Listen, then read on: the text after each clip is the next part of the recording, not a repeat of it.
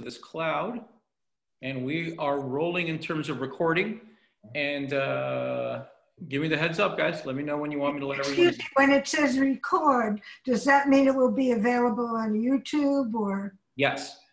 So we record the lecture, Judy, and then we put it on our YouTube channel, our Hunter MFA channel. So the Hunter Zooms are on YouTube?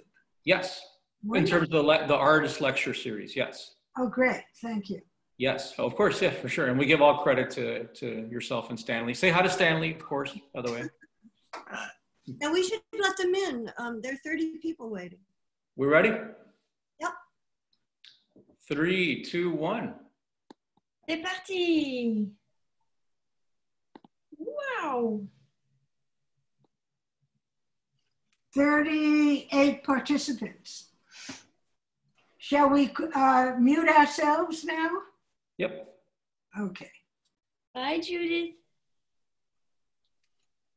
Bye, Eve. Wow, there's Team Long. Larry. Oh, so nice. Tim. Marie, hello. Beautiful to see you. 20-some years later, right? Wow. Oh, it's touching. Nice to see you, Marie. Wow. And Hi, everyone. Constance? We're going to wait for more minutes for people to gather, and then we'll start. So this is kind of, yeah, while people are still arriving.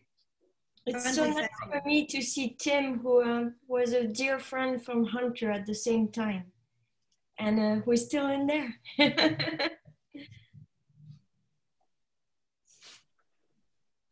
It's getting very dark in New York.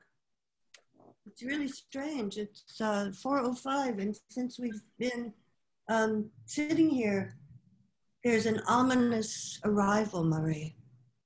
I think it's going to get, stormy and windy and drama and good, you know. Do you have a whole film crew behind you throwing wind and ventilators?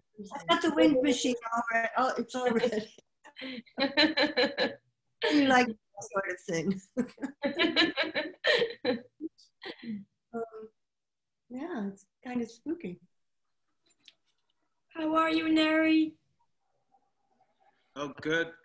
Marie, good seeing you. Thank you. You must, it's what, around 10 o'clock there now? Yeah. 9 o'clock. 10 o'clock. Good seeing you. Looking forward to it.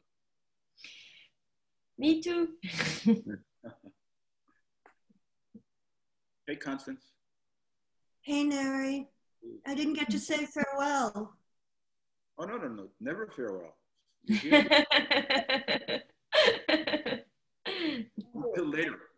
Yeah, see you later. Absolutely. Well, we have a long-standing plan for that date. I know. You stood me up. You stood me up, Constance. Oh, you did. I never.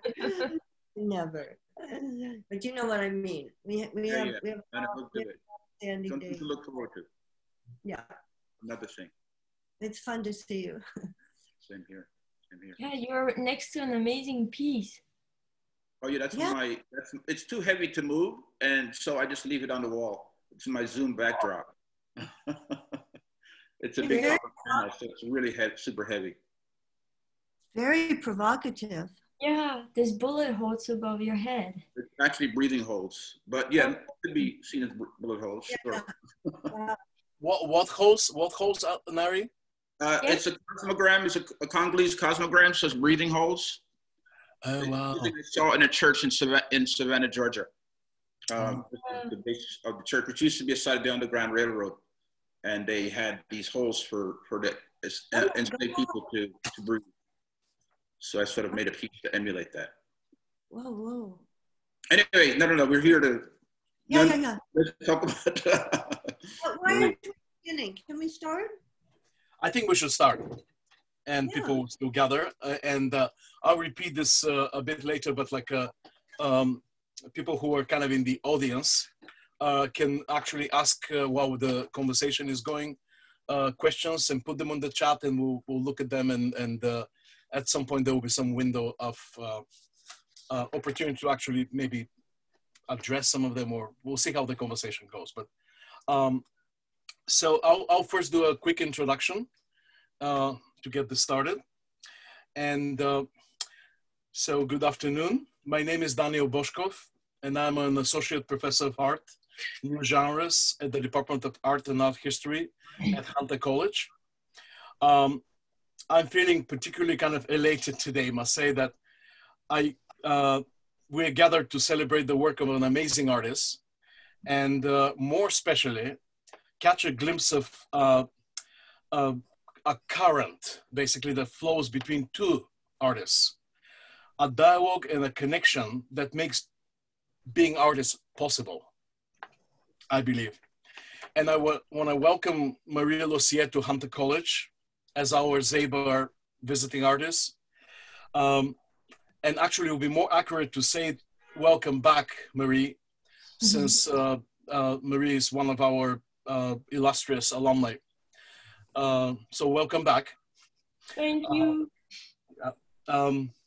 But before I introduce Marie and also Constance Dejong a bit more formally, who are going to be in conversation with each other today, I would like to express my sincere thanks to Judy and Stanley Zabar.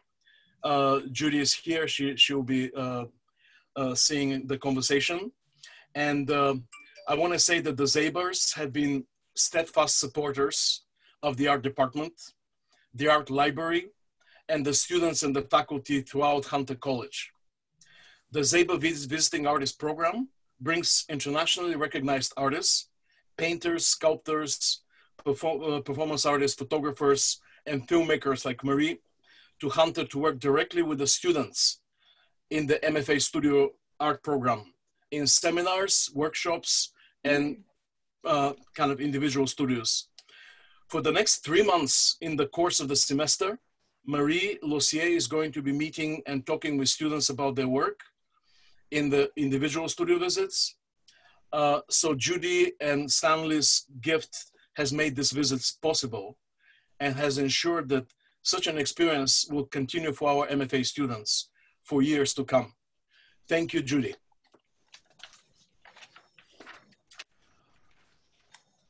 So for the last 2 weeks, we were given the chance to be immersed in Marie Loiser's films. And I might say, I'm inundated with the characters she brings us to in a very close, intimate proximity. Using camera movements, syncopated edits, richly fragmented sound, but most importantly, deep empathy and understanding of the work.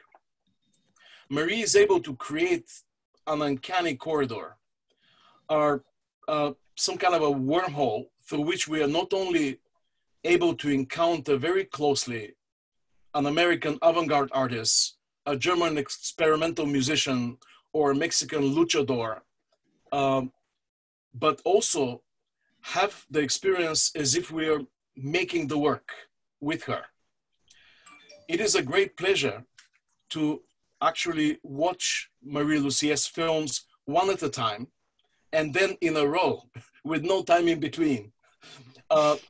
Because watching her film, I was learning how to play the goddamn violin slowly and tunefully as Tony Conrad for 26 minutes and 56 seconds.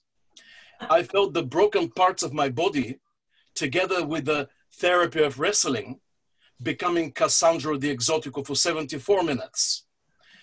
And I was the androgynous being that Genesis P. Orridge and Lady J built together.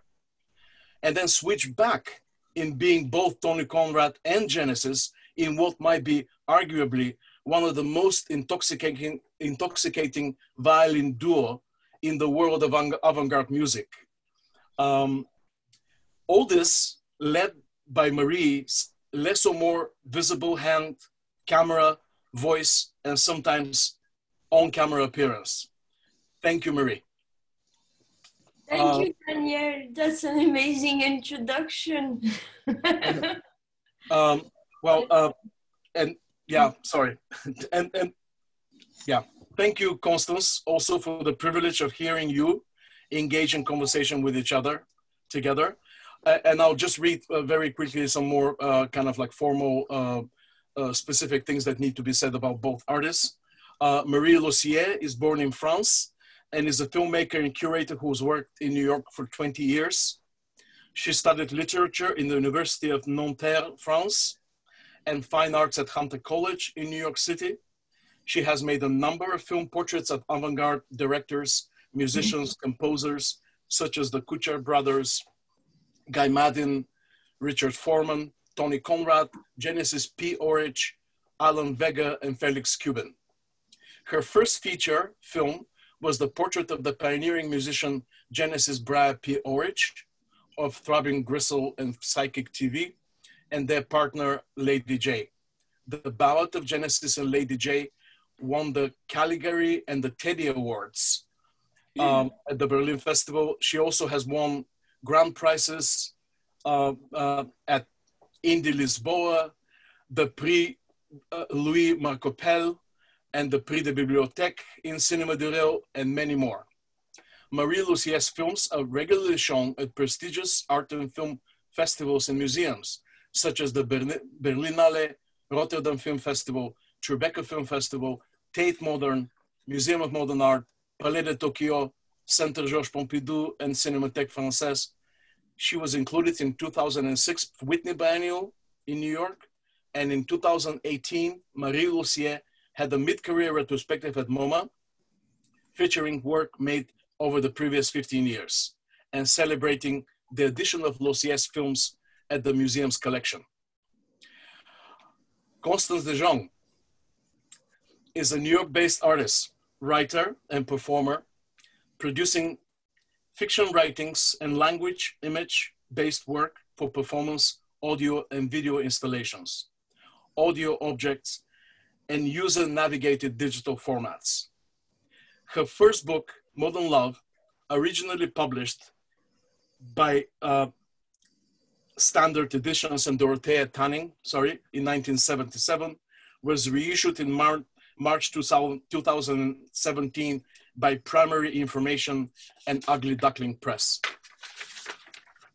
For over 4 decades, Constance Dejong, a person of language, has made daring, original forays into intersections of the formal avant-garde and experimental prose writing, multimedia spoken text works, and user-navigated digital project.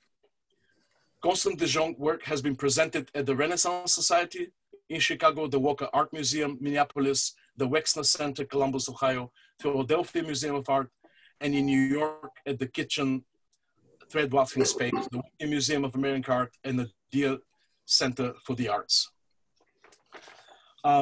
Last thing, and should not be last, but she composed the libretto for the Philip Glass opera Satyagraha, wow, which has been staged at opera houses around the world, including Metropolitan Opera in New York, the Netherlands National Opera in Rotterdam, and the Brooklyn Academy of Music. So with this introductory notes, I don't want to take more time, and I just want to pass it to Marie and Constance to start their conversation and presentation. Thank you again for being here. Thank you. Thank you, Diana.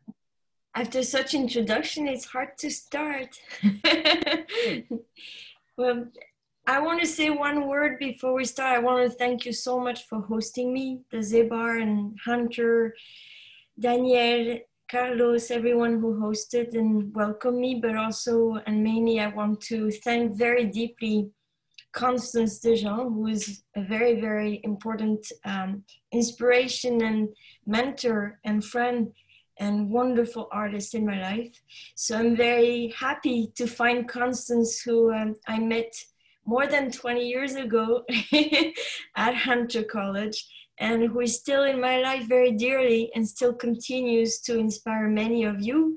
Some of you had class with her and you're very lucky. And now she's not teaching anymore, but still doing her art. And I'm very, very glad, Constance, to spend the night talking with you also. it's very touching to find you around. So, I'm happy to be here. I know I'm supposed to start, so I just start. Okay? Or you want to say something? I don't know if you can hear me. I can. Oh, okay. Thank you. 20 years, my God. And we're still children. Life is a game.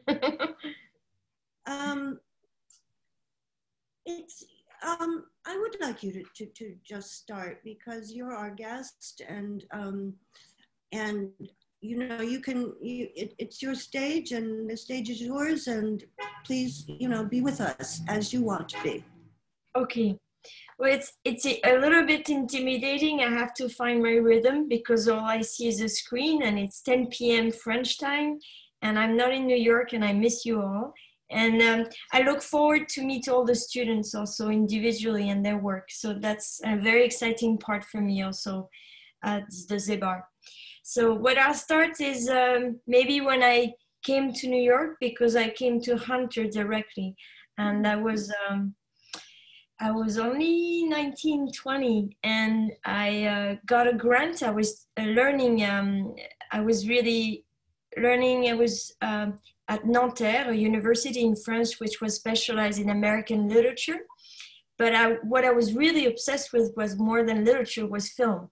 And to go through film, I thought that was not made for me. And I had never had any education in the art, because in France, when you study one thing, you don't have the choice of choosing other options, which I knew New York had, and American universities. And I got a grant to do an exchange, and the exchange was with Hunter College in New York City. I came for 1 year, and it was undergrad. I had equivalence, and I never left. And that's when I learned completely on my own at the beginning, drawing and many different other. I just jumped into the art in that way, and I got into the MFA at Hunter, and I never left New York for 20 years. So that was the beautiful jump, was really thanks to Hunter at the beginning. But I was always obsessed with film, in a sense that I thought, in a way, New York was linked with music and film to me since I was a kid, with all the American, the Westerns, the musicals, the silent films, the slapsticks, the music of the Velvet Underground, the music of Lou Reed, of Alan Vega, all these different things that I was obsessed as a French person living in my country. And then there I was, and I had to meet something else. And slowly it came back to me after many years at Hunter. But I registered first in the MFA as a painter, and that's where I started. But I almost got failed at Hunter. And I had the chance to meet Constance, who had just arrived not long ago teaching as a visiting artist in Hunter. And to me, that was almost like the first step of her, almost like a first film. It was to encounter someone who was able to show me in a way that there was another level of life, which was through sounds. And I remember the first encounter with Constance was Constance showing us some video of Vito Acconci and Tony Ausler and Joe Gibbons, who were filmed with artists who were speaking to the camera, using sound to create some kind of also a performance, where suddenly making art through video and making films with music and sounds was a possibility that I had never thought could happen. And in a way that really, really, really opened my mind and really opened my curiosity. And at the same time that I was discovering all this work with Constance, she kind of pushed me to discover this, that there was video and performance. And that's something I had never been in touch with. And slowly I left also, I was working on the side also to pay for my studies. And I encountered, I was looking for a cine club. The idea of cine club was the place where I could make friends. I didn't know many people, and where also I could see films, and maybe something in the back of my mind, maybe one day make films. But the fact that there was Hunter and working with Constance slowly on the side, and I became part of two cinema that were very important to me, and a real also experience of learning art in the way that it was very important to link it with Hunter, was Ocularis and Robert Beck Memorial Cinema. And the artists who inhabited those two places, those two cinemas, were Bradley Arrows, there was invited Joel Schlemovitz, Bruce Kaspar Stracke, many people that slowly showed me that there was also another kind of cinema that I had never been in touch with, which was the underground avant-garde cinema. And I started to learn the link between this kind of world where artists were mixing music, poetry, writing, drawing, paintings, making films, and at the end, they were all making films, a lot of them. And I think this brought back to Hunter a lot of questioning about the painting choices I had made at the time. And I had this studio at Hunter on 41st Street, which I adored. But I would use it, maybe I don't know where I'm going, but I'm mixing everything, but I'll just plug it. I was also at the same time working to make the props and the sets for a very important theater director who is still making work and who is now making films, but who was at the time making one play every year, whose name is Richard Foreman. He had the theater that is at St. Mark's Place, and every year he would have one play, and his theater was, to me, to make his props and work with his props. And he was a revelation to me, because he was one of the artists to link sound to cassette tapes, to editing of sounds, to performance, to put lightning in the lighting on the stage was put in the eyes of the audience. He was in the audience, controlling the sound, controlling the actors. It kind of opened my mind also about what it was that movie, theater, sound, everything was connected in a way that I had never expected. And making the props for Richard was a way to bring the props at Hunter and making work there, and bringing some of the actors of Richard Foreman in the studio at Hunter to make work with them. And when I worked with Constance at the end of the MFA, I was able to do my thesis show with Constance. And what we came up with at the time, which was very important, maybe Carlos, we can show some of the photograph of the number 4, for example. They were I built a movie theater at the end of one of the, that's the Kuchar, number 4, here. Here you see Marlon Brando and me as Lula Nazarov. I had invented a character called Lula Nazarov, who was a silent film actress who never aged. She would be the same from silent film to the 70s with the film of Ingmar Bergman, The Touch, Retouch, which I think you had to see in a bunch of films that were sent to you. And the excitement for me was that I could invoke friends to write fake letters, to find old papers that they could, from Anthology Film Archive, from People's Archives that had history, and on it with typewriters, with handwriting. Even my friend Bradley Arrows wrote one. They could invent my history. She could have been the lover of Marlon Brando, or there was another one, and I don't have it there, but the girlfriend of Jimi Hendrix. I could rewrite her whole history. She never is. She could play in porn film, 2 films of Ingmar Bergman. So there was a whole gallery of photographs, like in the old movie theater, of this actress who was involved in the history of cinema. And then I made my first films, which were, I would take old films that I adore, like Joan of Arc by Carl Dreyer, and I would take off the character of Joan of Arc and become Joan of Arc. So I would burn on the stick. And all this was done with zero money, just in my bedroom, with a pair of socks stuck to my head to do like as if I had no hair. Done with a tiny movie camera that someone had lent me from Hunter. And then we would be editing, and it was really, really hard. At the time, Constance could got us into this room of TV editing in Hunter, where we had cassette tapes this big, like Betacam, and we had to edit in a way that was insane. It was like, you cannot go backwards, you can only go forward. So you had to learn about editing and thinking in a way that was like, I would never do it again. But it taught me later on when I touched film, actual celluloid, that when you cut film, you can't decide that you don't want to cut it. That's how I learned editing in a way. And by replacing myself into films, I did Broken Blossom, another silent film by, I'm having a blank, but I play Lillian Gish. I took all my favorite actresses, I took them off from the film and I played their characters.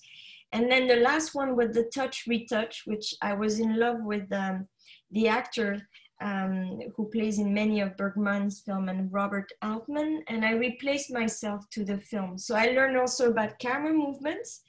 I learned about the decor that I had to reconstruct in order to fit into the editing in the film.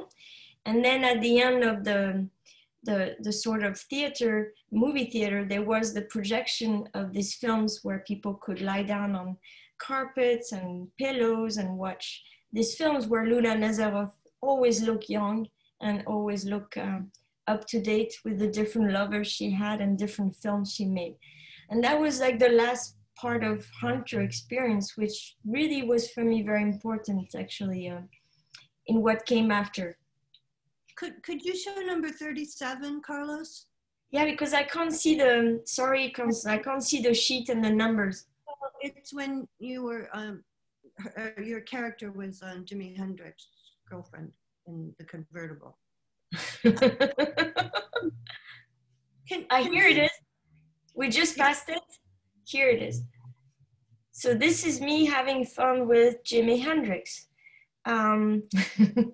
So there was a work of photography we would do to look like the same lighting that there was in the original photo, and then working the graphism of the newspaper that you can see on the graphic. And then I would reinsert myself into the photographs and reshoot it, and then print those photographs for the fake movie theater. Without Photoshop. Very DIY. May I ask you something? Oh, yes. I requested that you include the Touch film, the Bergman, your insertion into the Bergman film, which I don't even know the date of. Was that in the show or right? It was in the show. It was 2001 or 2. Okay. And at the time or previously a little bit, we knew as artists something about this thing called appropriation, right? And people had appropriated material that was in the popular culture, let's say, and manipulated it. But I've always been curious that your manipulation from the time you were an MFA student, and for me continues into the present, is this fluency you have with inserting and blurring, inserting fiction into nonfiction, if you will, you know, inserting artifice into the actual in this seamless and most engaging way. And I wanted your audience to see the touch, because that the artifice there is extreme. You are a male character. your character, the fiction character inserted into the touch is Yeah, true. there's a gender switch and you still had this fluency to do that. And I just, I guess my question is, were you thinking about the confluence of fiction, nonfiction, or what was the engagement for you? I mean, for me, I think it wasn't about thinking about gender. It was so normal and fluid to just take the space of entering cinema, entering the screen in a way to just jump into cinema in a way that I could. I think I had such a desire to belong, to be with my passion for the fiction, for the stories, for what made me cry, what made me laugh, what the imagery that I would collect also at home, which was like a kid who would buy, you know, all the photo stills from cinemas. They told me stories all the time, the glamour, that was art for me. And in a way, I wanted to be part of it. So there was no questioning that it was easy to jump in and anyone could. And it became my reality. And it was more intensified as my reality and more real to me than if I had to think about creating a fiction. It became the closest to the emotion to me. Yeah, and you know, at large, viewers, you know, of cinema have that experience frequently, right? We kind of call it empathy sometimes, right? Or the identification with the story or a character or some aspect of film, so that in the experiential moment of viewing film, there's this, it's real to the extent that it's happening to the person, even though it's in front of them as a film. And I think that's a little bit what Daniel was talking about in the first introduction when he was saying, I became. I mean, it's a big compliment to you, Marie, because it's exactly what he experienced is what you experienced and what you went on to make, you know, was this invasion, if you will, of one kind of real into the second kind of real, and through artifice. And anyway, it's also, I wanted your viewers at Hunter to have the experience of the touch, to see, you know, how you did that at you know, really early in your working history. And no tools. I mean, that was like, when I think of how we make things today, it was like a great learning experience. That's another story, and maybe we can continue it, because you continue to, you know, to make and to use film. And I, just because you mentioned that we knew each other that long ago, you know, when you were first starting out, it didn't take a genius to meet you, get to know you a little bit, and to know that you were a cinephile.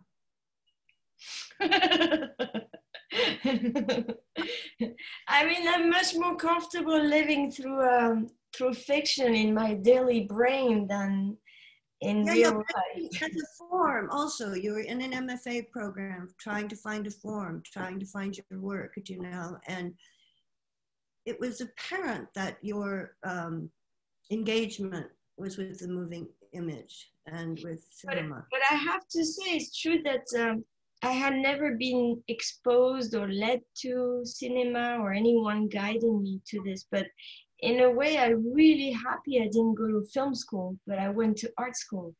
Because I wouldn't be making the films I'm making today, and I wouldn't have found this kind of fabrication and emotion that I have today in relationship to the work and the fabrication of all the work, the way it's visually interacts with the world and people. And I think the place I found was a place of freedom, because in a way there was no rules like the cinema school have a lot of rules about how you should make films. And I think by finding my own way also through the experience of living in New York, being in touch with the art world, a certain kind of art world. The underground is a beautiful underground, like, you know, Alice in Wonderland, the real title is Alice is Underground. And I think it's a beautiful image that under the ground, there is also a class of poets that I had to dig and find. And that's where I felt that I could find freedom in terms of mixing medium and having these encounters that became portraits, encounters. And I never mixed, I never separated living and making. And for me, that's very important also, that Hunter, being a student, was also to work to pay for life and to pay for keeping making art was very important. And I'm really happy I did continue to teach or curate and have also relationship to always being in the art being mixed with life. And I think that's something you also experienced and also brought to class in many ways. And then the many artists I made portraits on never really separated either life and art. And I think that's something that also created that type of work specifically. Yeah, and there's a big subject, Marie. I know I'm going in all over the places, but it's I'm stuck on Jimi Hendrix right now. We're not going all over the place. We're in your company. It's great. I just have to be a little nerdy and bring up things like well, first of all, Carlos, maybe you could show the #1 image, which is Marie's first portrait film. Her subject, Richard Forum, with actor Willem Dafoe. It's the first picture. #1. So that's the Kuchar brothers, the third one on the, that's Richard Forum. And you see William Dafoe right there. Yeah. My computer decided to do some kind of crazy upload, so I no longer have an image of the screen. I can see you, Marie. Okay. But I wanted the students to, and your audience to, you know, see some of these images. So the foreman with Willem Dafoe, who most people know because he's become, you know, a well-known film actor, in effect, is the first portrait. Can we say that? Yes? Yes. Yeah. I mean, no, the first encounter, but the first portrait was on the Kuchar brothers. Oh, yeah, sorry. But until the present, you know, that it's been a thread in the work that you make something that I call portraits, so I'm happy you use the word as well, which is a very particular area in which to work that isn't given as that obvious in what you said. I appreciate what you said, and it's and I understand it, but you came to this notion of making portraits, and portraits became some kind of portal for you into the many aspects of your filmmaking that are now becoming iconic, okay? And what I'm getting at, and forgive me if I kind of already said this before, but I find it of great interest that these are a kind of documentary that is your invention. And when we look at one of your portraits, I'm not just seeing documentary footage of the person and their background and pieces of their work and so on. I am having a double experience of encountering the subject, the portrait, and of every minute, at every minute, I am watching a film. Your films, I have this double experience, if that makes sense. I see, you know, I mean, we all know what it's like to look at a film and you kind of become unconscious, right? And you're just drifting over with the film and carry. That cannot happen in watching your work. And it's because of the camera. It's because of the editing. It's because of the flow and the sequence. And it's also because for my brain and eyes and ears, I have not seen this. So it grabs me by the throat. I have not seen the style of something that could be called a documentary, where this is made by an artist, and the artist is all over this film as the film. I mean, it's true that it's only years later that I can call it a portrait or documentary or fiction. At the time, I had no idea what I had no words for what I was starting. And the way that it happened is that I think I was so engaged with the work and the process of the creation of the person I would be meeting. For example, the film portrait on Richard Foreman, because I had worked with him, I had very great respect for his work, and also we became friends. And the friendship always became also a work and friendship relationship that became me too. I would start also working. So the way of being together with this person was to also film them, because that was what I was most comfortable with. But I was alone, always. I'm always alone when I film. There's not a crew, there's not lighting, I'm alone with the person that I'm filming. I know that it takes years to make them also. It's not a one-day shoot. It's a repetitive coming back to the person. It's spending time with the person. It's sharing stories. And the way I approached it was mainly to first start with the sound and recording stories, sitting down, eating, drinking coffees, and recording stories, and not in a chronological way or journalistic way, but more, I'm always really taken by the throat by people's stories, by people's humor, by people's sound of their voices, the tonality of their voices, the way they put the words, the humor they have, a very New York way for Richard. And then after spending time recording stories, I would also bring the camera, and then not to bother the person and put the camera in their face, I would start also filming what I would like and what I see around in the house, which was, for example, for Richard, is his amazing book library and the little sets of his theater that were done in Model's miniature. So this would be more like daily recording of images of their lives. And then I would start having to play with them, because I think the playground situation was something that allowed me to also have fun with the person that I was filming with a friend. And this playfulness allowed, I think for me, I found a place where something intimate and very deep came because of the playfulness and the sort of fiction that was kind of set up between him or her and me. And when that was set up, something else would come that would give me a lot of excitement where I was shooting. And then another layer that came slowly also is from the story they would tell me, it gave me imagery. So it gave me sort of tableau vivant. I would see colors, I would see sets, I would see costumes. And so I would try to put it together. So I would put themselves in their own story.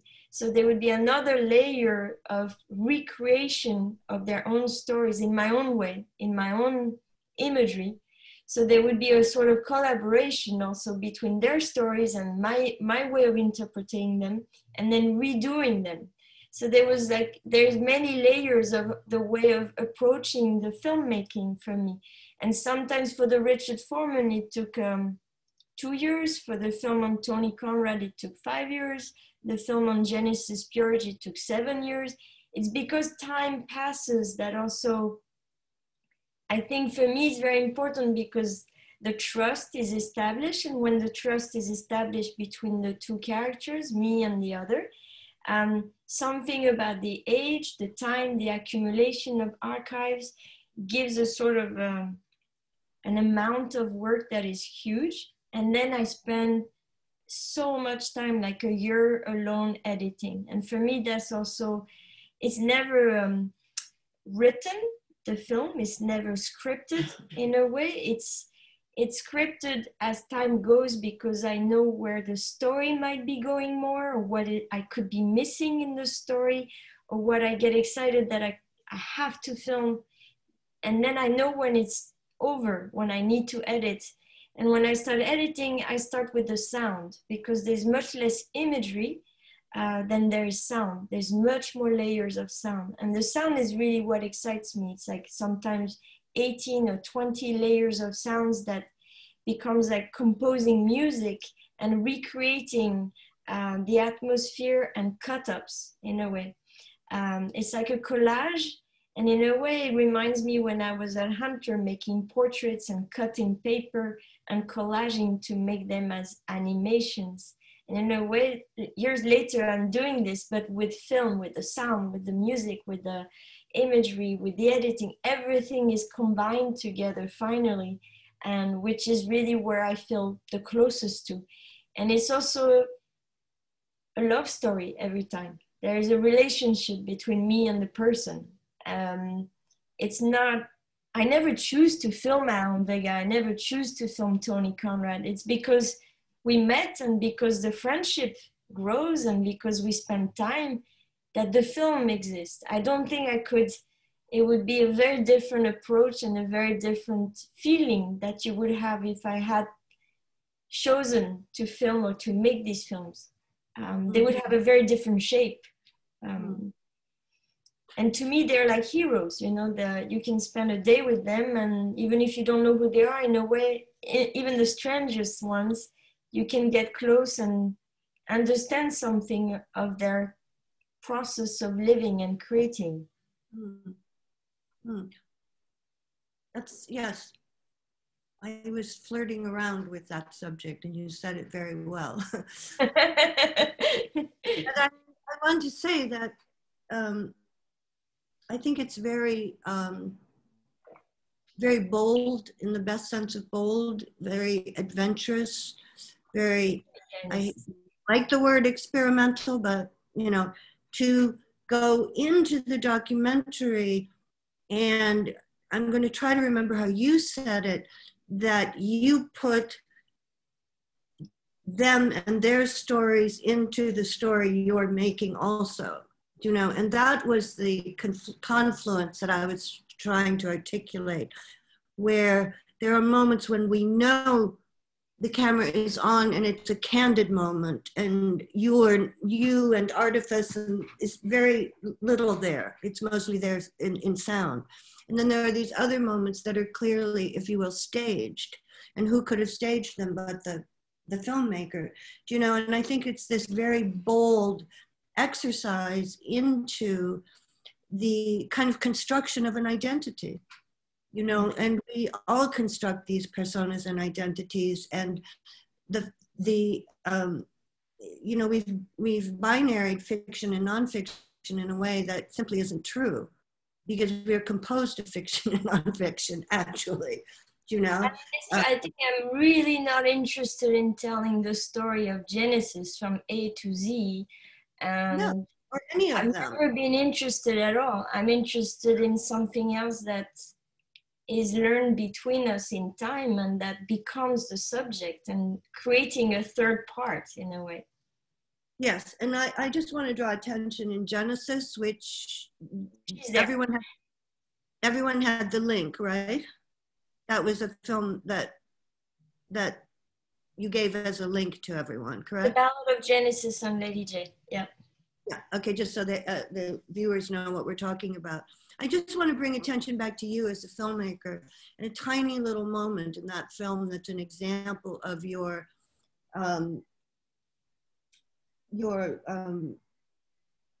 mind at work as a filmmaker, which is when you're showing some black and white documentary footage of the poet and writer Brian Geisen. And Genesis is the voiceover on that film, telling us a story of when she was young and she met Brian Geisen in Paris, and she would go to see him and visit, and he would always have her cookies, her favorite cookies, chocolate fingers.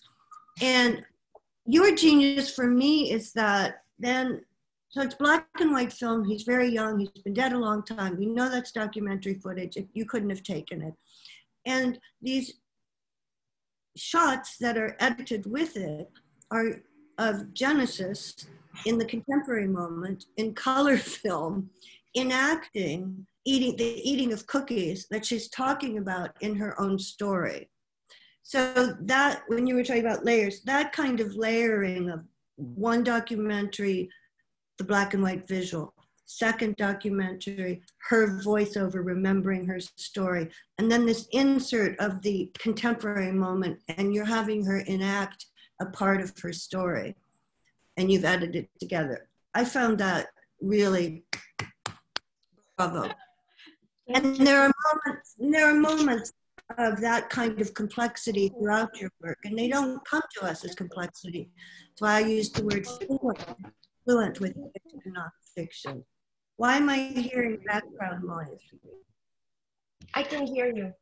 Like Okay. I was thinking, maybe, for example, if I hope you've seen maybe the work of the film on Tony Conrad. In part of the film, we're in the kitchen. He's in the kitchen dressed in pink outfit, and he's cooking films. He's calling it. No, you do it a number of times. Carlos, can you get everybody on mute so that we don't have to hear somebody yammering away? Much lower than the other one. I don't know who's talking. AK, could you put your mute on? We can hear someone. It's hard to focus. Yeah. AK Burns. There's a microphone there. Yeah, we need to get her muted out because it's a little difficult. I'm just on my crummy laptop. So anyway, I didn't mean to interrupt you, but No. I wish Carlos that I don't have a screen anymore. I just have the word Zoom. I'm wishing that while you were talking, maybe you could move through after Marie gave the image number 1. Just start moving through number 2, number 3. So that while we're talking, There's really something. Wait, No sense. stop this person. Logical sense. I'm just telling you that there's something that looks like it could possibly be something, but it's filled in such a way. It is anything. Hello. AK Burns, could you turn off the sound? Thank you. Whoa. Whew. Okay. Maybe, Carlos, we can look through some of the images. There's something that I wanted to add when you talked about film, and I think it was really very much linked to the class we had together, and then the continuation of the people I met through your guests also at Hunter, was the fact that when image number 2.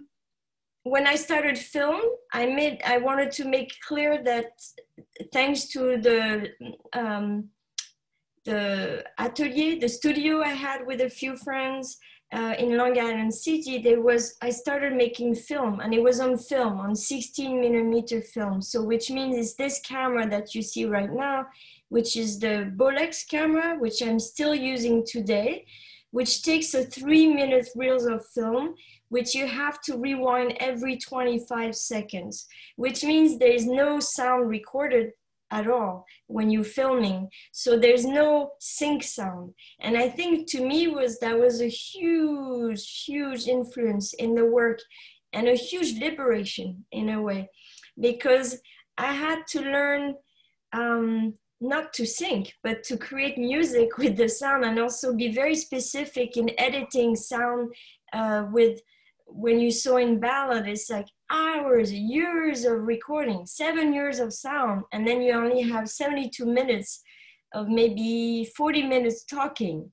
which means it's nothing. So it's all about editing sound separately from filming the image. And that creates also something that we talked a lot about in video art and in the sound class, which was really essential to the filmmaking process. Well, you absorbed something amazingly, because I think the way you break the taboo of there's either sync sound or VO. That's it in filmmaking, you know. And the VO, it's the off-camera voice. The sync is the person's mouth is moving and we hear what they're saying. One of the biggest taboos that I love of yours is Genesis Peorage is speaking and her mouth is moving. I think she's in the kitchen, but you've actually synced it to something you recorded as audio. So while she's talking in the picture, what we're hearing is what she said, but not at that moment. It's not the same moment, yeah.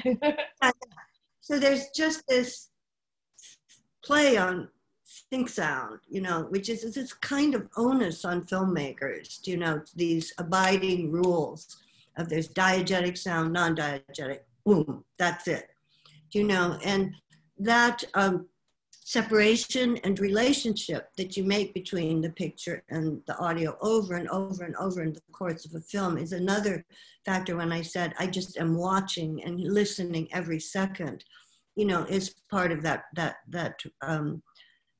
richness. And I had it in my mind to ask you, why the hell are you so addicted to that bollocks and to film and not so-called contemporary technology? But you answered it by saying it's that. It's really this. I think even when I use digital camera, I film in a way that I film when I'm using film. So I don't shoot too much. I don't shoot constantly.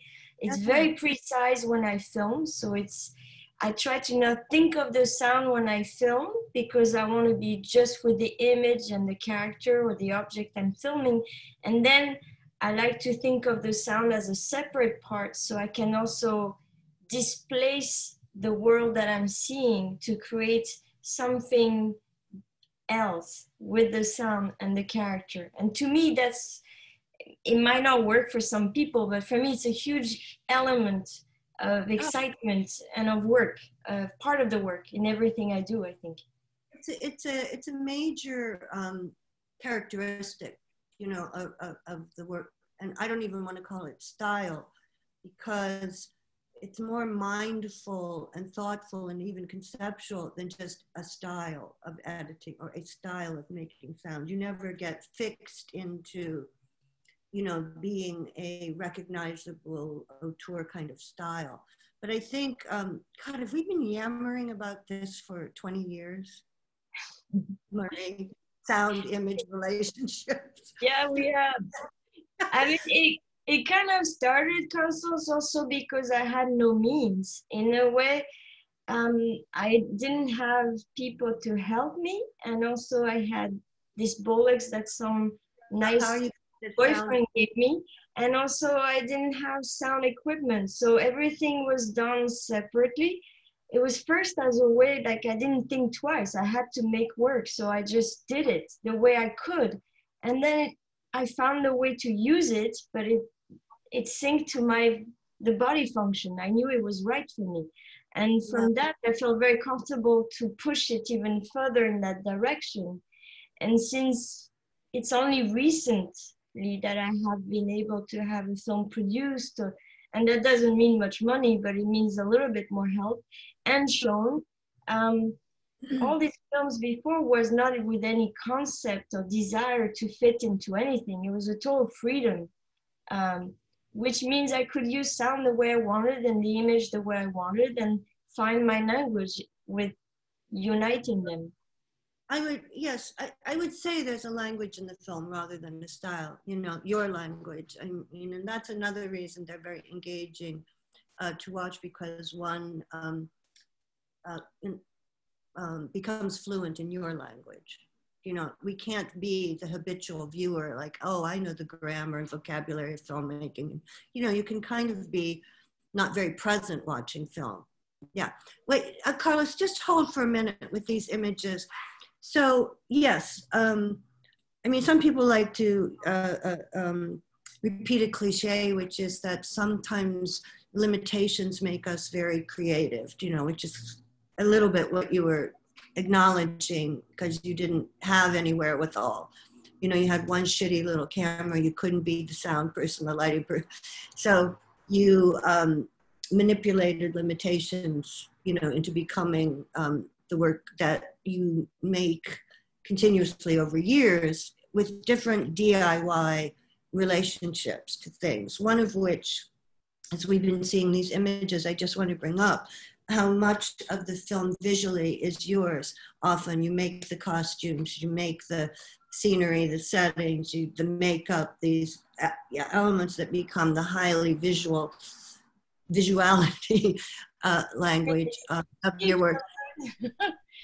But I think a part of that DIY thing that I just didn't want us to not address in this particular forum with students is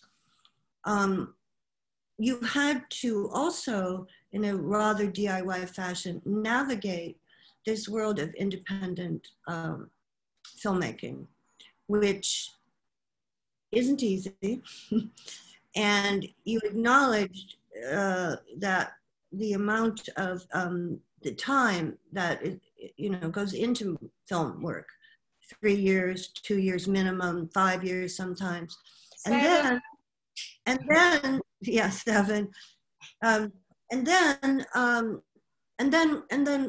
what? Do you know, what was your experience navigating both the art world, which you were very familiar with, and some kind of independent film world? You know, how does that happen for an young independent filmmaker? I mean, in a concrete way, I always had a job, and I still do. So in a way, it also, that's very important, because I was not writing dossier to wait for a grant to make a film. That never happened to me, and I never even thought of waiting. I think what I needed to do was just to keep making, and the person who really, really pushed me in there was the Kuchar brothers. They were the twin brothers who inspired the whole work of John Waters and who made thousands of films together as brothers, but they just made films. They made films and they said they were Sunday filmmakers.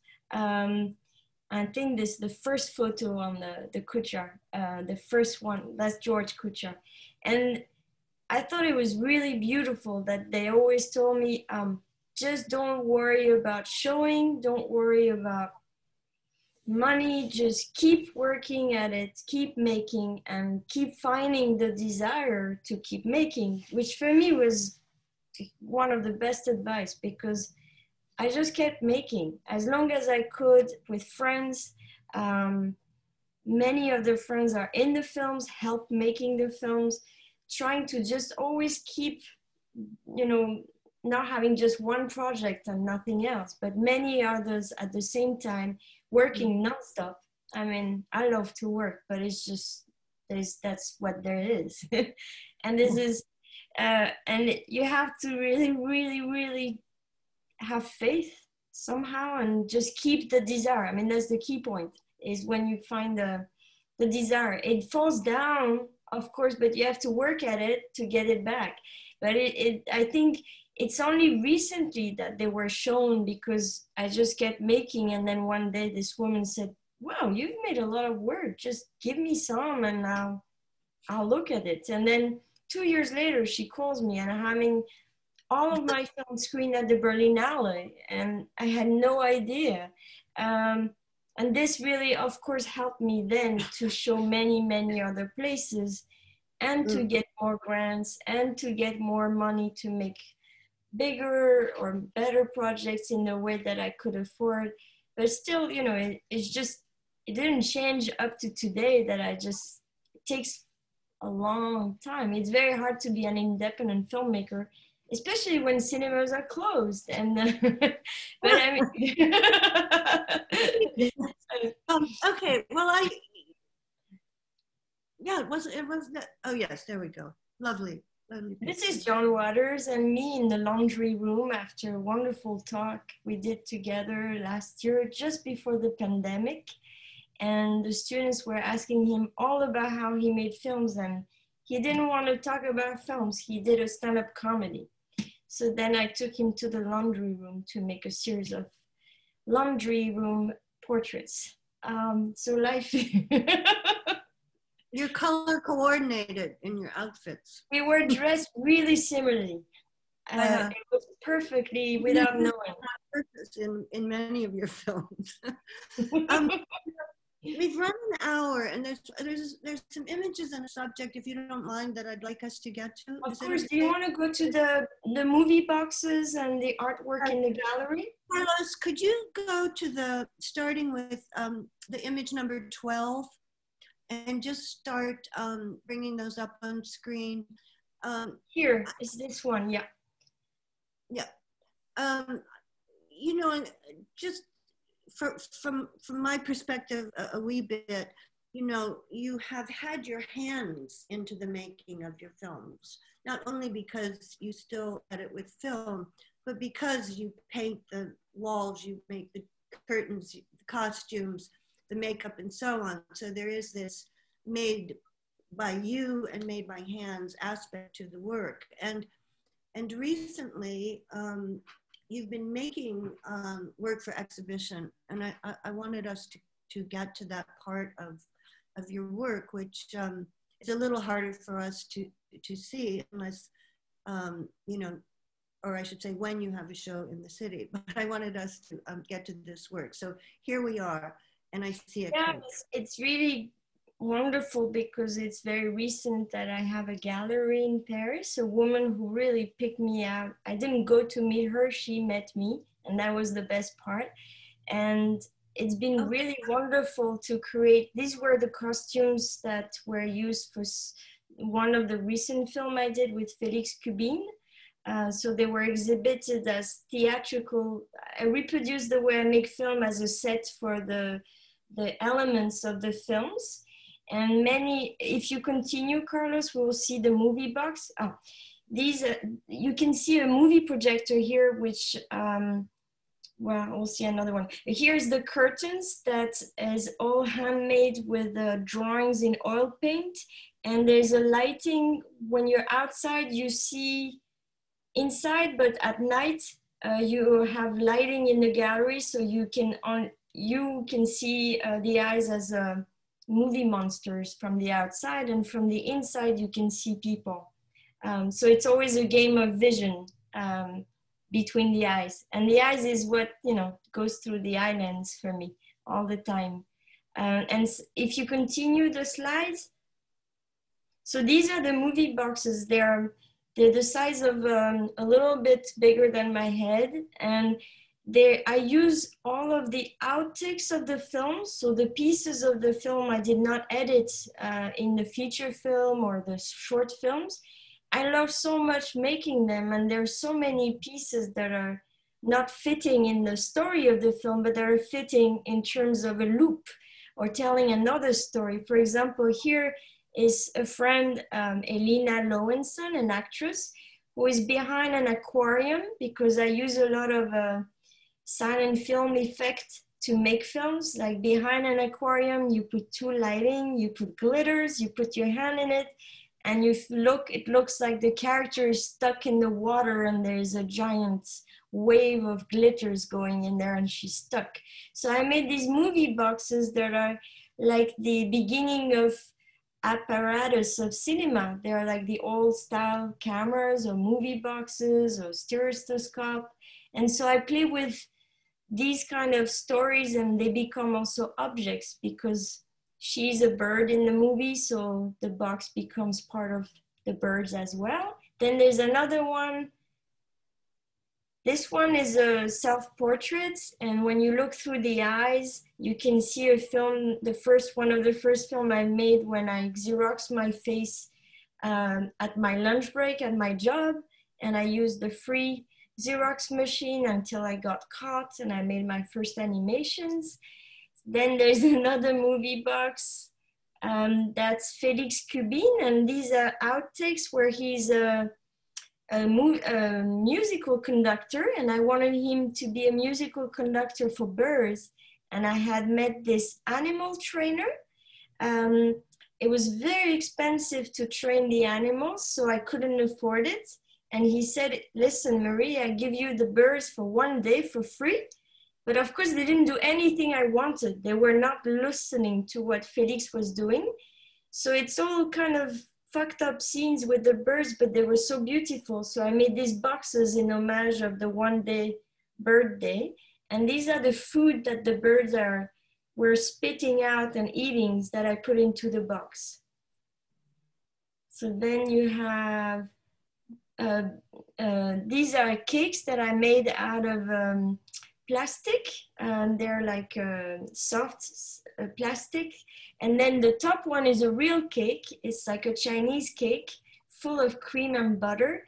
And on it, I'm projecting this film that I made called Eat My Makeup, which is a film where we're having a pie fight on top of rooftops in New York City with George Kuchar.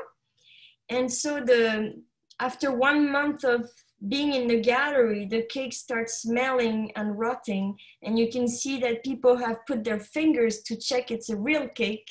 So the cake in the film starts having another conversation with themselves, and I really like that. Then you can see portraits that I still do, oil paint on rice paper with friends who are in my movies. This is Jivko.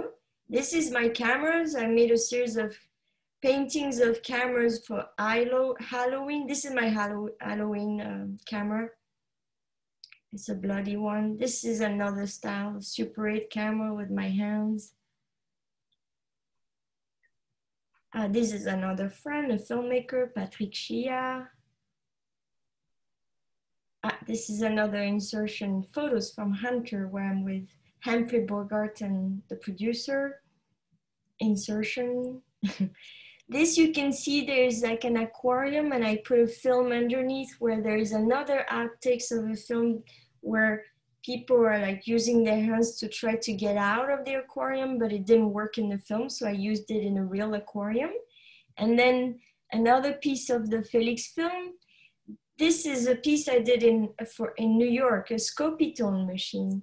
And the Scopitone were the first jukebox. It's like a music machine, but when you press the button, you have the music and the film at the same time.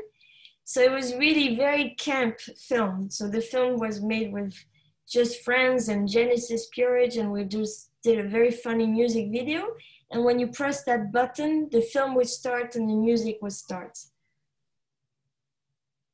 This is a movie set with the film screen between painted arcades of paintings from theater and photo lights and movie boxes in a gallery recently, Fondation Ricard. You see close-up of different boxes with films in it. And this is a giant wall of oil paint that are very much many layers of a character who is pregnant of movie cameras and film, and who is giving birth to a film which is being projected live with a film that I did in animation. That is the 16mm projector screen the heads of all the people I'm putting out of my belly in a way. Really nice. So you have also the sound in the gallery of the projector, which is very loud and driving everyone nuts, but it's wonderful.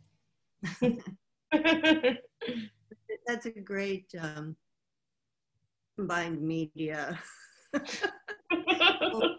Old technology, not old technology. I really wanted us to get to that because, you know, I don't like to be symmetrical, over symmetrical, but you did start your engagement with art and film at Hunter, you know, and I sometimes seeing this gallery work, which you've occasionally done in the past, and this work, you know, I see evidence of the advantage, if you will, of having not been ghettoized into a filmmaking curriculum or a filmmaking department, school, you know, whatever, and navigating through the visual arts and film, and in your work over and over again, importantly, music and sound.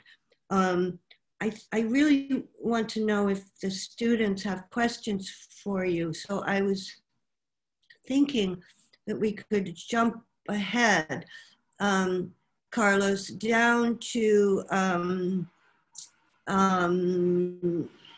maybe starting with 63 through the works in progress, and Maria and I could just talk a little bit, or I could just start, Marie, by reminding the viewers that because you were so eloquent about working with sound. Oh dear, say this more. is Constance and Tony Conrad, one of our Constance dearest friend of mine. So you'll have a whole list of photos that are photos taken with friends who are in the films, who are very dear friends, but also the whole family of friends, and film stills taken during the shoots of films. So you can see as we talk, or you have questions, you can see photos taken during the filmmaking.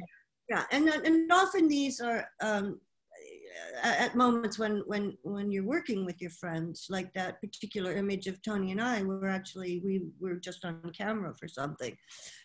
So you're working with Tony Ausler, who was filming with Tony. Example with Murray and music, everyone. Of course, you know Throbbing Gristle and Genesis Pure. This is Alan Vega, with whom Murray worked. She's currently working with the Residents, who I know is a beloved music cult for many of you. And here they are. Well, here's 2 Residents and 2, I don't know who those other. And 2 New York residents and 2 residents. Yeah, and so this, I just wanted to, to bring that up in case it wasn't clear when you were talking about sound that this, oh dear. This is Peaches, which,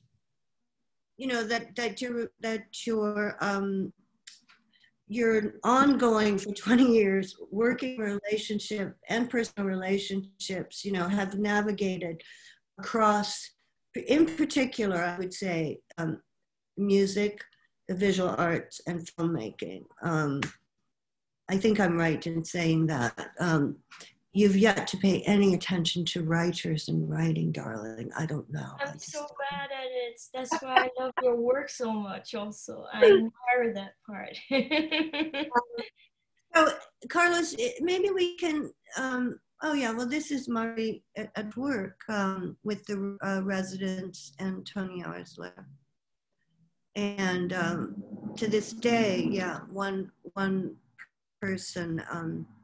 I guess you should say what's going on, Marie. You're making a film with us. I mean, I'm making a film with you guys. I think what we see in these photos that is important also to me and very dear to my heart is that I think the way I feel making art to me is also creating a family and completing, constantly working really hard at playing and situations that puts together something very serious, really hard work, but also the playfulness of putting also people, for me, people together who I know have something that they share, but creating situations that provokes surprises. And I think it's these moments of surprises that creates pure freedom for me and discordantity that excites me, and where I find where the cut-ups, where the energy and the musicality of life becomes recorded into making films or any kind of elements of art. And often I don't know what I'm doing, but I find it slowly. I lack confidence, but it comes back by playing. Here I'm playing again with Tony Ausler, who came to Paris. This is making a portrait, and it's always playing with simple things, low means, but it's creating situations that vibrate. This is a photo from the shoot where I'm doing portraits on the Residents, and it's very difficult to make a film on people who are masked. So how to invent making a film with emotions, with feelings, when you don't see the face of the person. So stripping the mask is another story. Okay, so now we're down through the, I mean, I'm being the bossy foreman, okay, for a second. Yes, I think maybe it's so hard to speak just with the screen and not seeing all the students and everyone. So maybe bring your viewers into perhaps view and into conversation if somebody in either hearing Marie today or having looked at the films we gave you links to, if you, you know, if there's a question or comment or input of, you know, any kind from someone.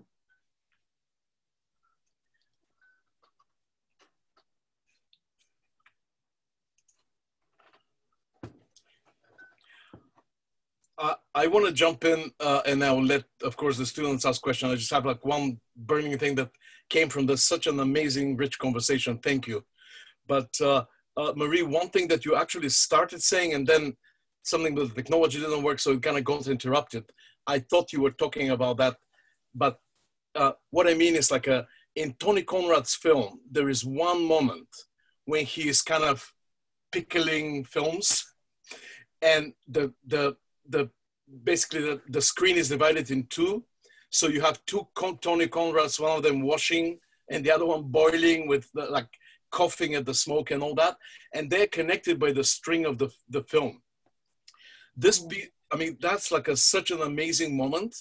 And I'm just curious on a purely kind of like, on a kitchen level, you know, how did you, how did you arrive at that idea then in the process of you guys playing together? What was that moment? How did you get to it? Well, we thought about it together because at this moment, Tony was like, oh, look, if he showed me in his kitchen, nothing was working well. So if you lift the cover of the gas thing, you could actually put things in things. And so the image was created that I would put tape on half of the film, shoot one part of Tony doing one part of the screen, and then rewind the film in the camera, change the tape to the other side of the lens, and reshoot. So we'd have two Tony on the same segments of film in camera, doing the two actions of developing and drying the film at the same time, which was the two activities he had to do to make the pickle film. But we thought it would be really great if he was doing it all at the same time. So with the old style of like sort of silent film effect, magic, you could do two images on one screen together. It's an example of over and over again in your work, not repetitively in style or in content, but these Marie Loiser special effects, you know, that are just made from dirt. You know, they're just made by this actual, like what you described about the woman, the face through the aquarium, and then you throw in things into the water. And this is made in real time special effect. And there's no post-production to all the films you saw except the Felix Bean. There's no mixing, there is no special effects on any kind. It's always, and that's the fun part for me, is to make these together as you're making. And for your viewer, I'll just take that perspective, you know, as your viewer, it doesn't read like, oh, a special effect, you know, which we are inundated with and have been since the 80s, you know, and since the 80s, the visual quality of a lot of special effects has that particular saccharine kind of, not always, I'm exaggerating, there's some fabulous ones, but yours, from my perspective, because I've not seen them ever, that's not a special effect or in the vocabulary of special effects that, you know, have been seen. I always find them very fetching, you know, and my eyes get, you know, wide open by seeing something I haven't seen before. Even, you know, if I know what it is you're doing is just smoke and mirrors, it's still effective. And I think our They're very eyes. naive in a way. They're not, you know, they remain very like naive, exciting, childish effect on me in order to make them the way they are. Maybe, but I don't know what makes childish. I mean, maybe animatronics is childish. Maybe, you know, what we've taken to be the main critical mass of so-called special effects. Maybe that's very childish. I wouldn't use that word. I don't think it qualifies. I think your special effects are very thoughtful and engaging, and you used your head to make them. You know, it's not just messing about. I mean, for you, experientially, it may be. But anyway, I'm a word nerd. Sorry. No, and I'm really bad with words. So. But anyway, do any people have questions or comments? There are questions I can hear on the chat here. They're not questions people want to ask a question. So, Carlos, do we unmute? Oh, here we go. So everybody can do that by themselves. Sorry. Go on, Anne-Sophie. Sorry. Thank you. Hi, Marie. Thank you so much for joining us. It's so wonderful to have you here. Thanks for making so much beautiful and amazing work. Merci. I wanted to ask you a little bit about like your choices of medium, and I sort of like throughout like my relationship with your work, it becomes more clear to me that I feel like your medium is empathy. I want to hear your thoughts on this. I feel like throughout your work, it's like that seems to be like this sort of like a driving force in terms of like making work with people who are in your life, and collaborating with people that you have a relationship to. And I mean, I really have to say everything that's been done is provoked in a way by encounters, and it's completely unexpected sometimes, and sometimes it feels like we were expecting each other, and the friendships is really what becomes the energy, the love, sort of love that creates the desire to create. And I think that's the drive number one that I have, to be honest, with making any of the work. And also I love these people in a way that these friends that I want to make a film, a sort of homage the best I can also to their work, to who they are, and they become sort of kind of heroes of my own fiction or heroes of my own films. I think some of them, I mean, it might not be their real stories. Some wants to invent their own stories through the making, but there's some grounds of desire on both parts, I think, in order to make these films happen. I think it's also the person I film who also desires somehow to join the adventure of being so close that we can also create these images together and these stories. Yeah, I feel like your work, the work you did, where you were encompassing this fictional character of like Lola Nazarov, that is also like this kind of like an expression of extreme empathy, like being able to take over this other person's life. I feel like it's also that. I wanted to say to what Constance was saying, maybe your special effects, they're not childish, they're childlike. Like watching your work, it's like it's like watching it's like a kid's TV show or something. I was thinking more about the need to play, whatever level that means, but the engagement into playing is that for me allows this kind of freedom to create something else. So that's where the word came in my head, at least. Because like Tony, for example, is always ready to play. I feel like Tony's always, there's always creation. A piece of garbage is becoming a piece of art in 5 minutes, and then cooking is playing and art, and then sleeping and jumping on beds is art, and everything becomes invention. Oh, I love this, Constance. You see, she plays all the time.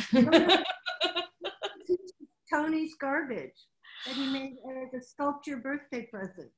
Oh, I love this. I have one somewhere too. Yeah, these are desiccated bananas.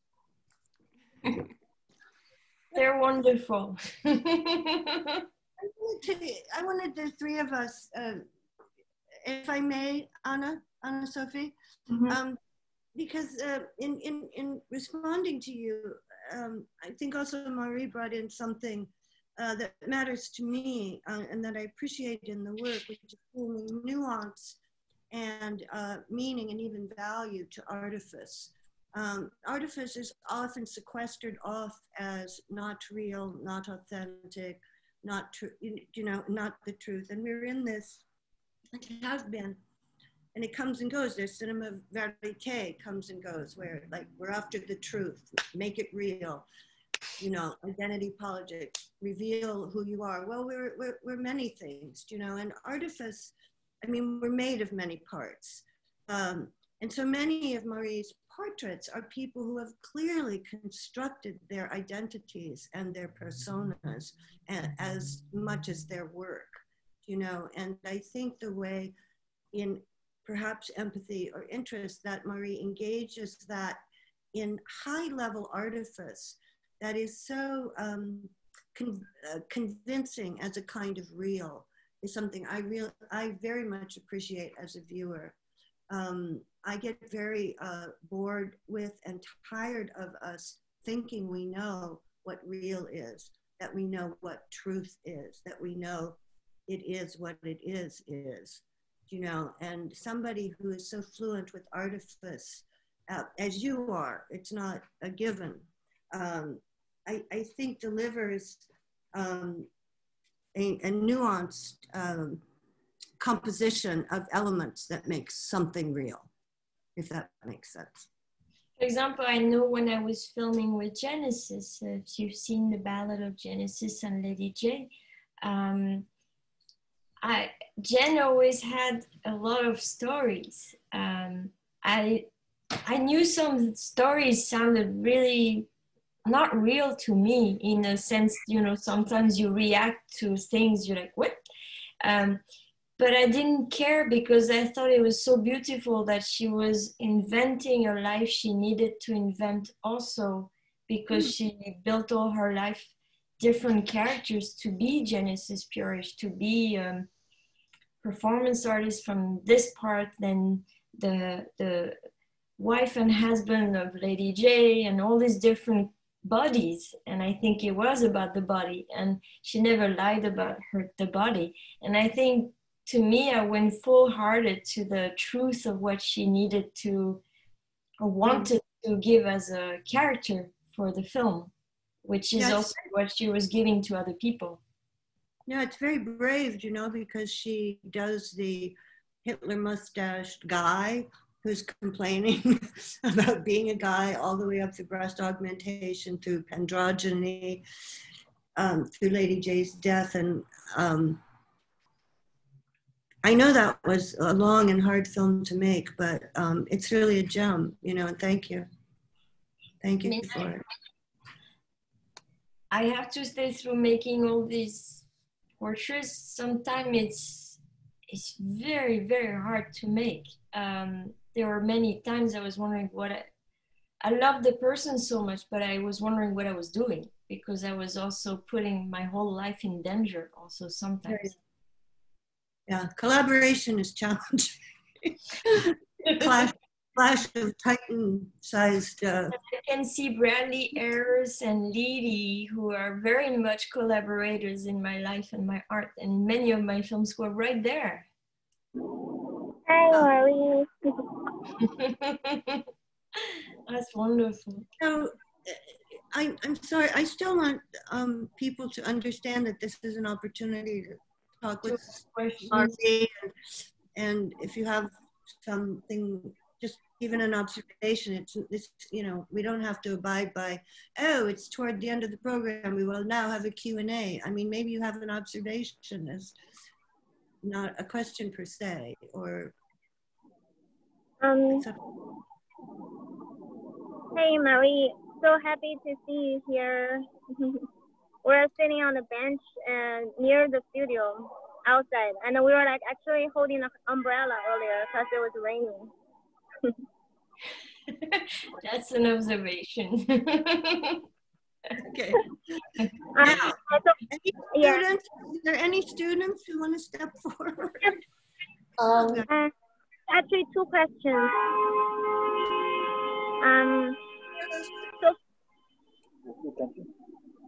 Yeah, first was that I really liked the the playfulness of your film, and I think the cuts, the edits, the cuts, and to me it's very rhythmatic, it's very musical, and the sound of it, it's also like really surprised me. It's always bring out so much mood. And my question is actually about, I want to hear those frustration moments, say like when you want to play with the artist you're shooting, but then when it becomes like maybe they're not engaging with the idea, and when how this become, how to resolve this, if you can give us one or two examples, like when your idea didn't get transferred, or maybe the footage didn't captured as your original thought, and then how that Constance was talking about the limitation, how the limitation becomes another creative part. And I want to hear some examples. Yeah, sometimes it doesn't work at all. I have an idea, or the friends I'm filming is giving me this background of an idea, and we try to shoot it, and it just doesn't work. It doesn't take shape. But it's never lost for me, because it's from that doesn't work, something different comes, or simpler, or displaced, that suddenly takes shapes. So sometimes I think it's a great idea, I want to do something, and it just really doesn't work, but I don't take it as a failure or something. I just try something else. I never abandon. I just try to find other cracks. Maybe there was one time I really gave up because it didn't feel right, is when I was filming with Peaches, and suddenly I felt the relationship strangely change, because I felt that she was she was wanting too much suddenly to be a film made on her. So the costume would be her friend, and I wasn't interested in documenting her life at all. So I stopped having interest, in a way, in making the films. It changed directions, and instead of forcing it because I felt it was wrong for me and I was losing interest, then I just stopped for a while. And now 7 years passed and we're gonna finish it. But I think it needed that time, maybe, to also make other films, and her to live something else, to gather again. But I felt this was a failure at the time to me.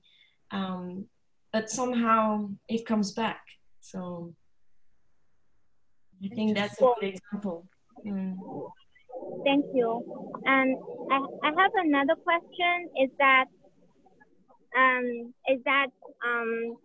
like all these artists, I feel like most of them have certain just like a similar character. They're like kind of very performative, and they are already a character that, like you just put the camera there, they're very performative, and they will play with you and in a lot of ways.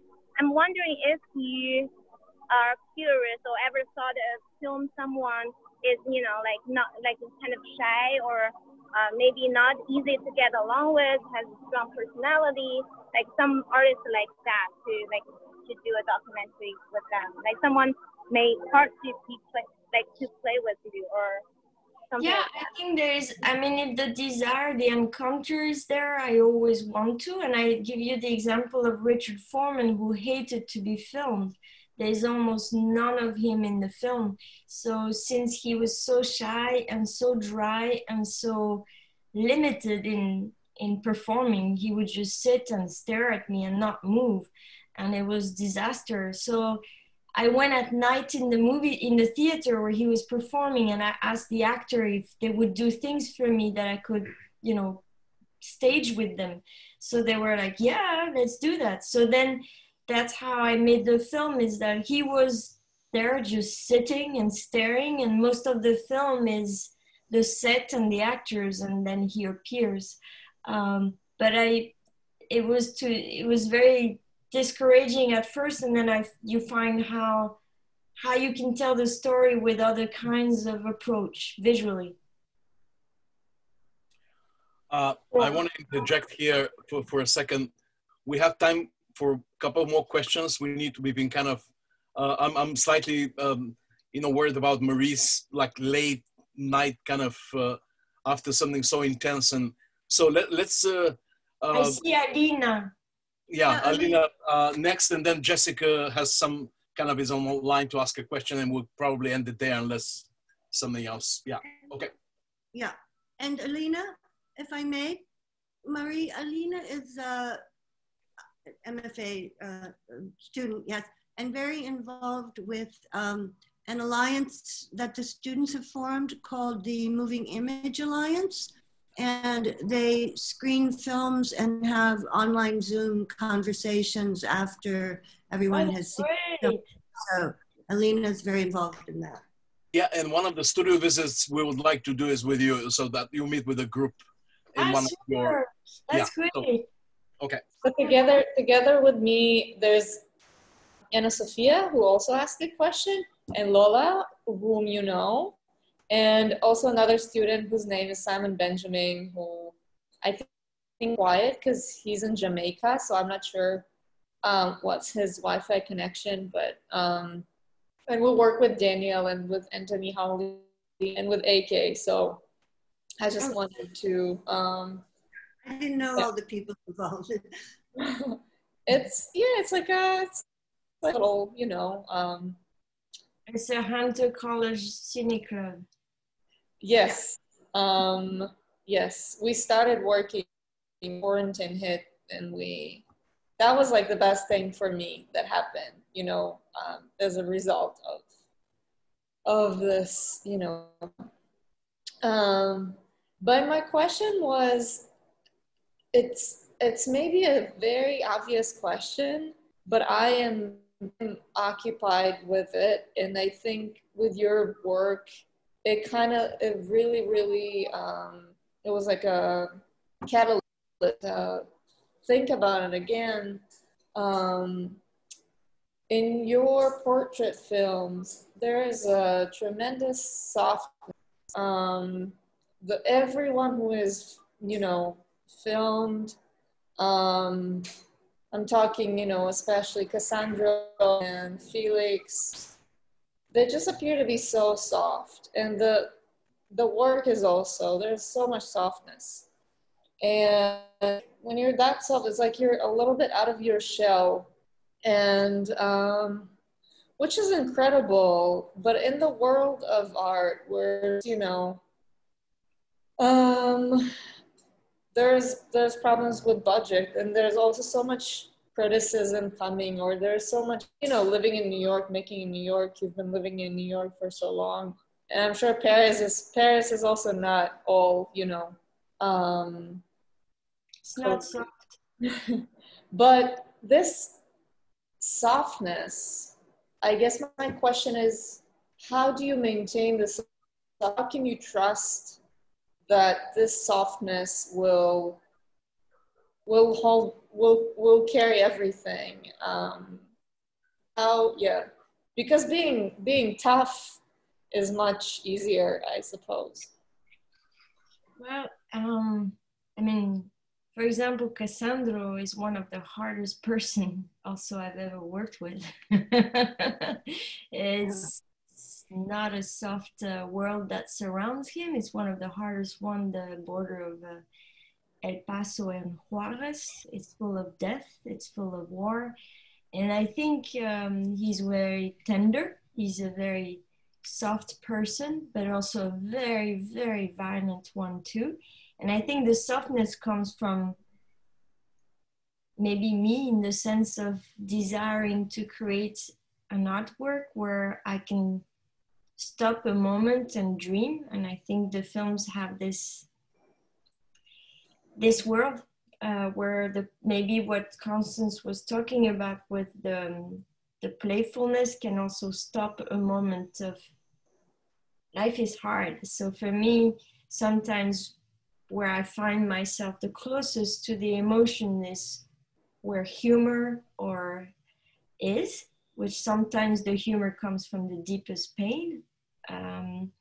So I think that's the place where I find myself. It's hard to work with, but that's the place I find myself the closest to what feels true, to the right, you know, to how to make work.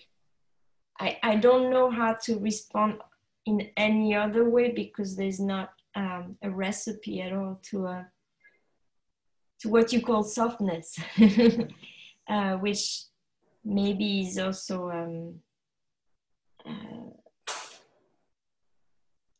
kind of a stop moment in time where it's also not, it's not violent, yet it creates, it talks about very hard things sometimes. What Cassandra is dealing with is pretty intense. Is that what you were asking? Yeah, I think so. Yeah. I also think we, you know, Marie makes an important, brings something important into your question, which is the content of her work, not just the subject matter, but the content.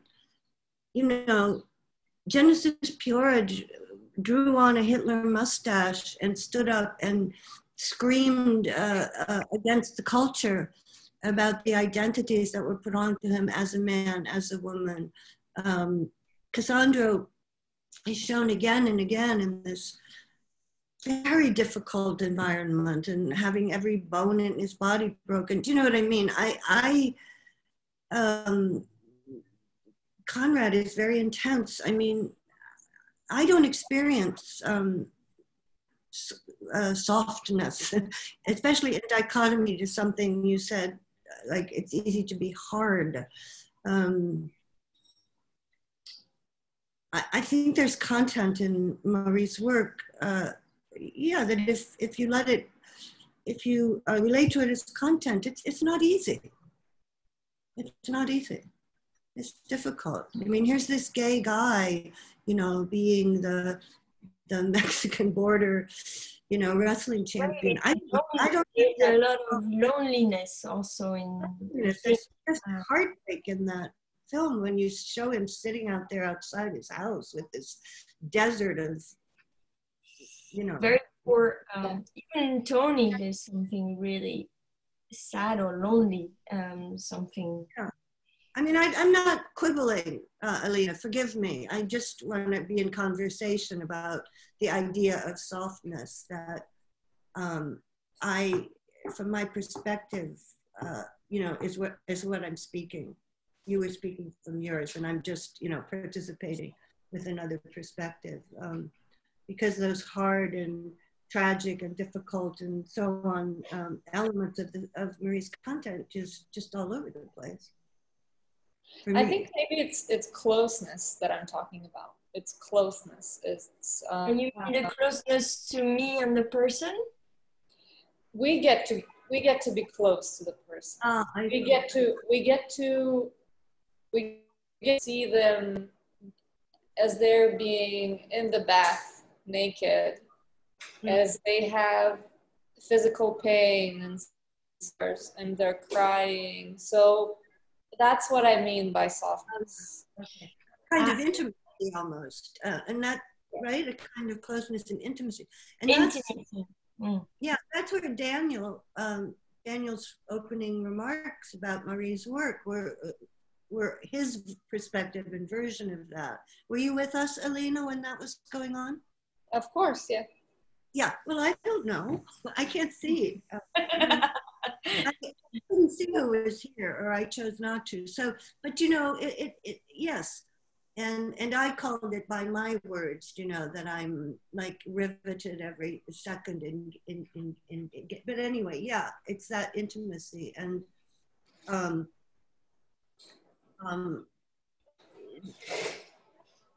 the process that Marie shared with us, you know, like all these years, all this filming, hours and hours going back with these difficult people and gardening. I don't know, they sort of kind of trust in a way, you know, their trust for you, because but you have to be really stubborn, because they often, the trust is there, but then you have to run after them, or you have to, sometimes it's really tough, like they lie or they disappear, or you have to be insistent, and then you feel like in a horrible situation, but I'm not gonna give up because I just want to do it. It's too much of my heart in it. So you just hold on to it, even if, you know, sometimes you feel like a horrible person to call 10 times the person. Yeah, that's really important, Marie. It's well said, because like, it's not like this notion of earning trust is a bit of a cliche, and you have been incredibly stubborn and insistent and waded back into these very difficult, you know, situations. But I think also everyone is so complex, and a lot of the people that I think I'm attracted to, or that I attract also, are there's not linear. It's very complex to understand the different levels of how they function. So it's also this freedom and this kind of openness that I find also very rejoicing, because it's extremely vital and enriching to me. So then, yeah, you have to be really stubborn in a way that it doesn't matter, because at the end, if it's meant to be, it happens. If it's not, then you just know and you give up and you find another road. But it's about as long as the desire is there, I think you feel right. Yeah. Thank you. That's great. Oh, yeah. Carlos is reminding me that we're pushing towards 2 hours. So I suggest we have like a one more question final, because Jesse Ellis has been waiting for a while. And, sure. And is that okay, Marie? So, of course. Okay. Jessica, your turn. Hi. Hello. We can't hear your sound.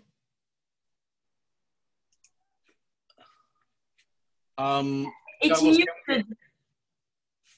You have to put your sound on. Oh my. Jessica, can you unmute yourself? Yes. Oh. Can. Well, Carlos. It's okay. Do you want to write it, and maybe Daniel can read your question? Hi, Jess. Can you hear us? Can you hear us? But we can't hear you. I'm sorry. We can't hear you. Jessica knows how to unmute and mute. She must be having a problem. Can you write a version of the question quickly, or is it hard to? Yeah. Okay. It's worth waiting for another minute. Of course. And I want to say to everyone who still has a minute that Constance wrote and worked on a book on Tony Conrad that is incredible, that is being out soon. Constance, you're gonna do something with Hunter as well? It's yeah, the book has launched you know, this March, since March interruption has made me a little wonky on time. It launched right before then, and some of the students know that. And I tried to litter the building of 205 with some copies. And this alliance, this Moving Image Alliance, is hosting Tony Conrad's films. And I hope people won't be sick of me, but it's not until December that then since Tony has left us, I will do the conversation and Q&A. And yeah, and I'm trying to get copies of that book into the building and so on. And an essay I wrote for the catalog of were you in the United States, Marie, to see the Tony Conrad big kind of retrospective at Albright Knox and in no, you were away. Yeah, but anyway, that's happening in December. You should not miss it. And you know, while we're waiting, but at any time, please interrupt me.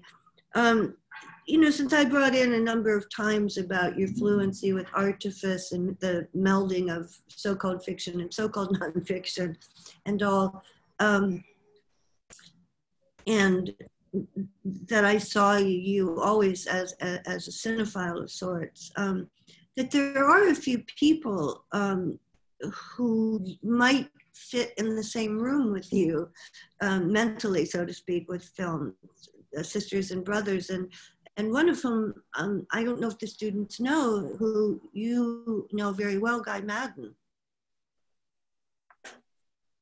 Yeah, I mean, it's true. It was like a revelation for me in New York when his films came out at Film Forum, and I was able to see them, and I thought, wow, someone who is obsessed with silent film, but who makes films commercially today with friends and actresses who are quite famous, like Isabella Rossellini, and who is able to make crazy films who are released in the theater and produced. And I thought this was like a great key for me to opening of like how you can actually use the past and use certain techniques and use certain kind of production ways to make films today that have an effect and a conversation on today's cinema. And when I met him, it really felt right. And the first thing he did was a film where the film was screened and what was live was the sound, and it was made by Foley's artist.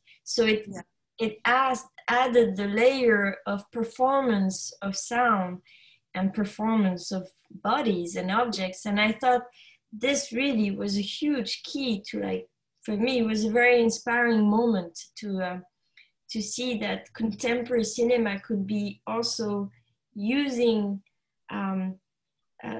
this kind of also non-narrative way of telling stories and sound and performance together and be released in Film Forum and Lincoln Center and different other kind of layers than the underground cinema. And it was wonderful to meet him and learn about also his obsessions and where he came from.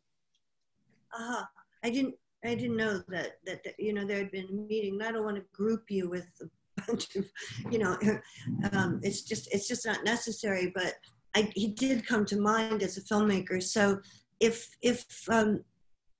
people if you don't know, we're talking about Guy Madden, M-A-D-D-E-N. I wonder if there are other people we've been talking about that aren't known. Everyone knows Alan Vega, right? Suicide. Genesis Peerage, Throbbing Gristle. You introduced Cassandra and what is it name? The sound person in the film. And The Residents. Everyone knows The Residents, right? I don't want us to have been jabbering about things that aren't clear. But if you don't know, I can send a list and you could research, because they're all related somehow. To really New York. having a list will be fantastic. And I'll make it, sure. and the links are still there for everybody to know for another day or so, you know. So if one hasn't seen something, you know, still time to catch up tonight or tomorrow morning. Last question by Jessica. Ah, okay, so I'm you going got to it. read it, and then how do you find the social balance between being a participant and an observer in the work? Does the social dynamic change when you're behind the camera, since you already have a relationship with your subjects? When you mean social, social relationship means the relationship with the person? The way Jessica is saying is social balance. How do you find the social balance between being a participant and an observer in the work? What does it mean exactly, social balance? I'm not sure I understand. Let's see if she can. Jessica?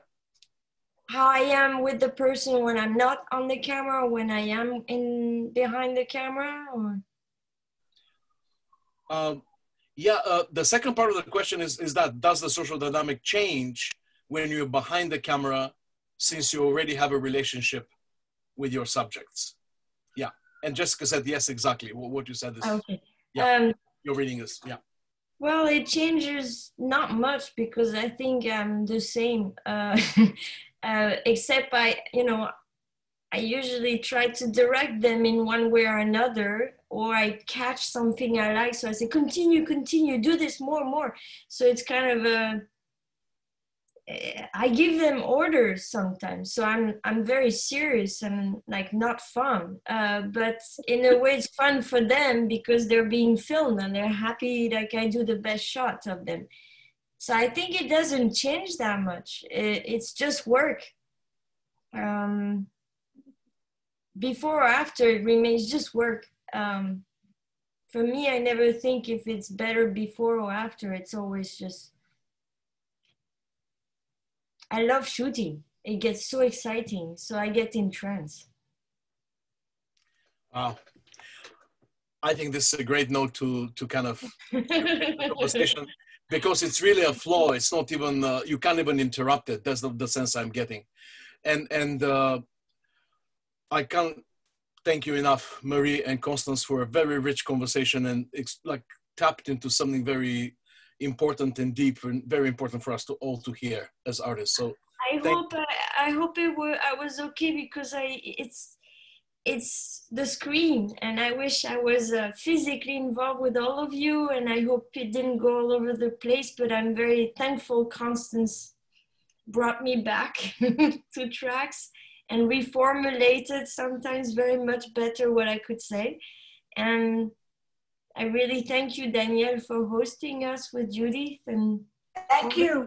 I want to thank you very much, and very interesting, and you were very real and accessible.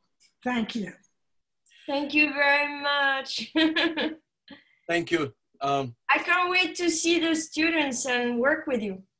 Yeah, the first studio visit's on October 22nd. I'm sending the finalized list with that. So looking forward to hearing about it. Thanks again to everybody. Thank you so much, Constance. Oh, Marie, thank you. Thank you. And Daniel and Judith and Eve and everyone who's in the room somewhere. Yeah.